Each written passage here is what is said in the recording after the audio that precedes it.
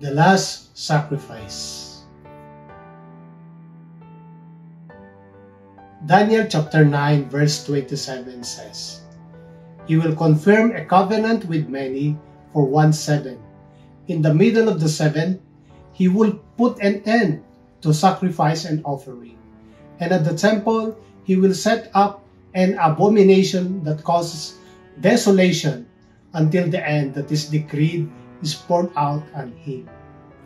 This verse has rich prophetic symbolism concerning the Messiah's coming events. The phrase 1 week refers to a span of 7 years. Daniel chapter 9 verse 27 is considered to be one of the illuminating prophecies of the Old Testament scripture.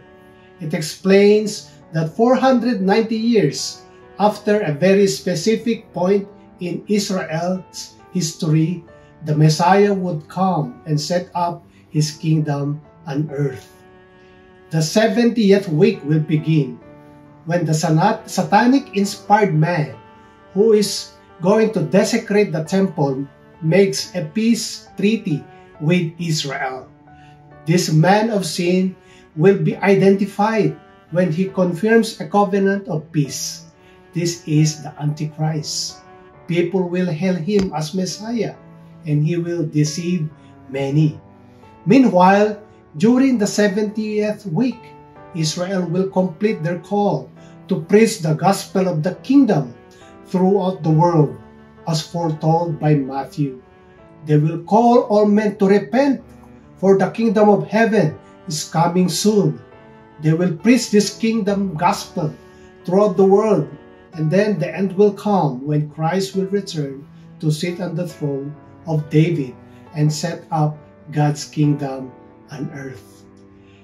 They will shockingly deceive into thinking the Savior has already arrived, believing his smooth-sounding words until a significant event takes place in the middle of the final week, when this evil impostor completes the abominable action described in this verse. In the middle of the week, he will go into the temple of God and put a stop to the daily sacrifices.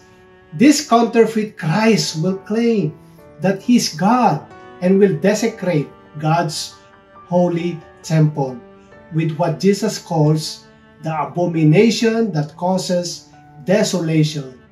Then the full force of God's wrath will be poured out in the fullest measure. But God is righteous and must judge sin, but he must also judge the world in righteousness. Our sin was judged at the cross of Calvary, but the wrath of God was poured out on Christ in our behalf, which is why church will be removed before this terrible day of destruction. For we are not appointed unto wrath. However, an unbelieving world must suffer the consequences of rejecting the God who created them and who paid the price for their sin with his own blood. Having heard this terrible that will happen, I would like to quote what Clarence Haynes said. With the study of any prophecy, it should always motivate you to do two things. One is to tell more about people, about Jesus Christ. And number two is to make sure that you are living right before God. Praise the Lord.